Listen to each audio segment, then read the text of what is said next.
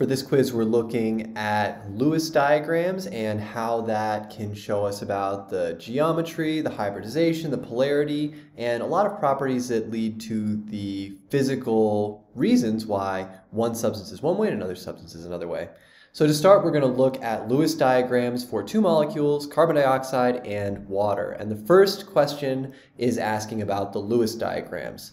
Remember that if we don't get the Lewis diagram well, it's going to be very difficult to determine the geometry, as that is going to be based on the Lewis diagram.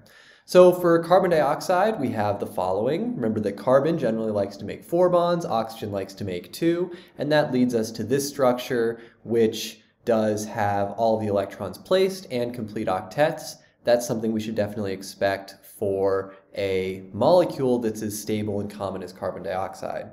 For water, we get the following, where we have this structure: oxygen likes 2 bonds, hydrogen likes to make 1 bond, and we have a central atom, the oxygen, which has 2 lone pairs. And note the differences in how we've drawn each of these as well.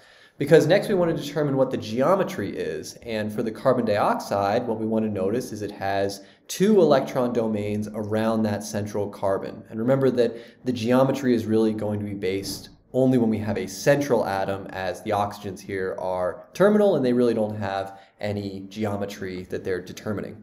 So with 2 electron domains around the carbon, this is the 2 double bonds, no lone pairs, so only 2 areas that electrons are going to live in. We end up having 2 bonding zones and 0 lone pairs, and this determines a linear molecular geometry. Those 2 bonding zones want to be as far apart from each other as possible. In contrast, for water, we have 4 electron domains. There's 2 lone pairs and 2 bonded pairs. And this makes for a geometry that's actually going to be bent in this case. Water has a bent geometry, carbon dioxide has a linear geometry, and that's the answer to part A. For part B, we want to determine, well, one of these is polar while the other is nonpolar, and we want to determine which and explain why. And when we look at these, we want to look at the bonds. So when we have different atoms bonded to one another, we generally speaking have an unequal sharing of electrons, which is determined by the electronegativity, which is a property of atoms that determines how badly they want electrons in a covalent bond. And so while we do have polar bonds in both of these cases, the carbon-oxygen bonds and the oxygen-hydrogen bonds, carbon-oxygen and CO2, oxygen-hydrogen and water, what we see is that carbon dioxide is nonpolar because while these bonds are polar themselves, they're linear in this geometry, and therefore they're pulling in opposite directions and they're going to cancel. Water is polar, and this is because of its bent structure. It leads to a non-zero net dipole because these bond dipoles will be pointing inward and upward, and that upward component is going to add to make a non-zero net dipole and a polar molecule. So that's the answer to this first one. Carbon dioxide nonpolar, water is polar. Water is liquid at room temperature while carbon dioxide is not, and that is based on this polarity. Next, we want to look at a more involved molecule. So here we have an amino acid, and we want to label the orbital hybridization of all the non-hydrogens, and keeping in mind that there are lone pairs that are not shown here but definitely do exist. So let's see where those lone pairs are to begin with. They're going to be in these positions, 1 on the nitrogen, 2 on the oxygens, and this should be reminiscent of what we've seen before, right? Note that all the carbons here are making 4 bonds. That's CH2. That's to show that it's bonded to 2 hydrogens as well, which is really in a configuration just like the nitrogen is, but just shown more succinctly. Now, if we look at the hybridization, remember that this is based on how many electron domains we have. So for the nitrogen here, it has 4 electron domains.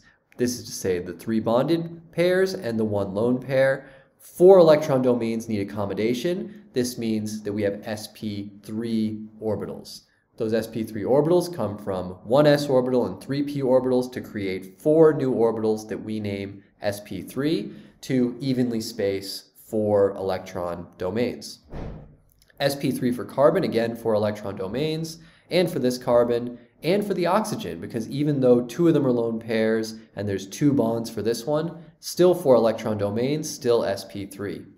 Now, this carbon over here is going to be sp2 because we only have 3 electron domains on this carbon, One of them is a double bond, but remember that that's still a single electron domain. So we're spacing 3 equivalent electron domains, and we use 3 equivalent orbitals, sp2, in order to do that.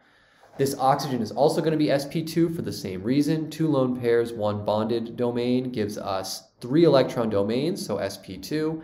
And this oxygen is going to be sp3 for the same reason as the other oxygen was sp3. Okay, so for part D, we're looking at this Lewis structure, bromine pentafluoride. We want to know the molecular geometry and the orbital hybridization of all of these atoms.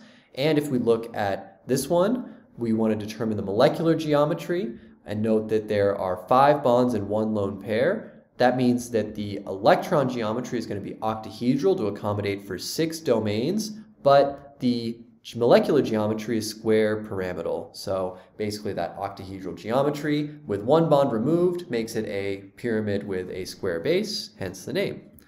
For the orbital hybridization, note that the fluorines are all configured the same and then the bromine is configured differently.